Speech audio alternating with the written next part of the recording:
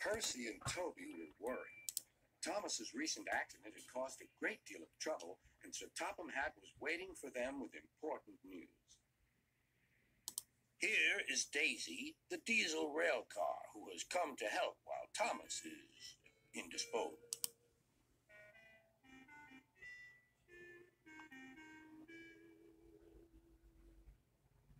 Please, sir, will she go when Thomas comes back, sir?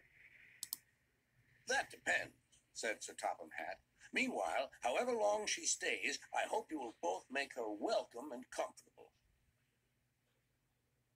Yes, sir, we'll try, sir, said the engines.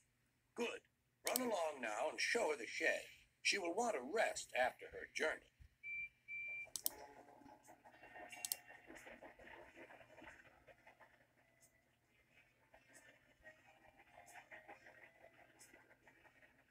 Daisy was not easy to please. She shuddered at the engine shed. This is dreadfully smelly. I'm highly sprung, and anything smelly is bad for my swerves. Next, they tried the carriage shed.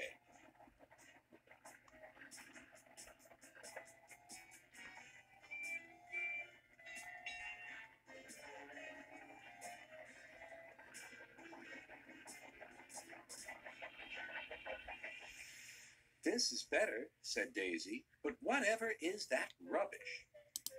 The rubbish turned out to be Annie, Clarabelle, and Henrietta, who were most offended. We won't stay here to be insulted, they fumed.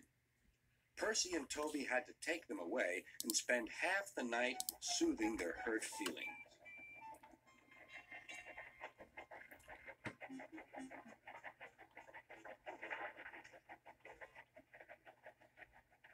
The engines woke next morning feeling exhausted.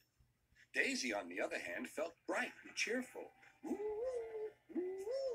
She tooted as she came out of the yard and back to the station.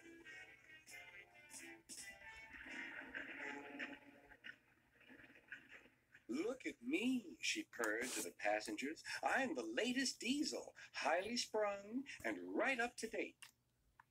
You won't want Thomas's bumpy old Annie and Clarabelle now. The passengers waited for Daisy to start, but she didn't. She saw that a milk van was about to be coupled to her and was most indignant. Do they expect me to pull that? Surely, said her driver, you can pull one van. I won't, said Daisy. Percy can do it. He loves messing about with freight cars. She began to shudder violently. Nonsense, said her driver. Come on now, back down. Daisy lurched backwards. She was so cross that she blew a fuse. Told you, she said, and stopped. Everyone argued with her, but it was no use. It's Fitter's orders, she said. What is? My fitter's a very nice man. He comes every week and examines me carefully. Daisy, he says, never, never pull. You're highly sprung, and pulling is bad for your swerves. So that's how it is, finished Daisy. Stuff and nonsense, said the station master. I can't understand, said the shunter. Whatever made Sir Topham Hatt send us such a feeble... Feeble, spluttered Daisy. Let me... Stop arguing, grumbled the passengers. We're late already. So they uncoupled the van, and Daisy purred away, feeling very pleased with herself. She could now enjoy her journey. That's a good story, she chuckled. I'll do just what work I choose and no more. But she said it to herself.